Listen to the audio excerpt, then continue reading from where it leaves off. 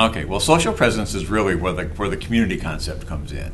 You don't learn in isolation, you learn with and from other learners.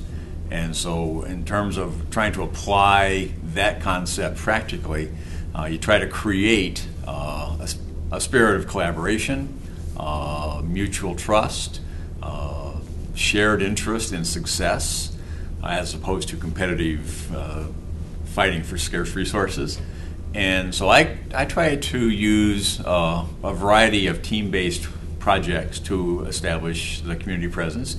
Students post questions based upon their readings, and then they facilitate discussions to engage other students in a conversation about what it is they're teaching and learning about.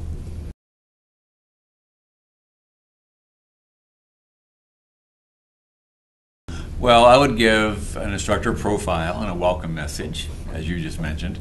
But I would also be actively engaged in providing one-to-one feedback to students so that they realize that I'm paying attention to what they are doing and I'm interested in their becoming better at what they do.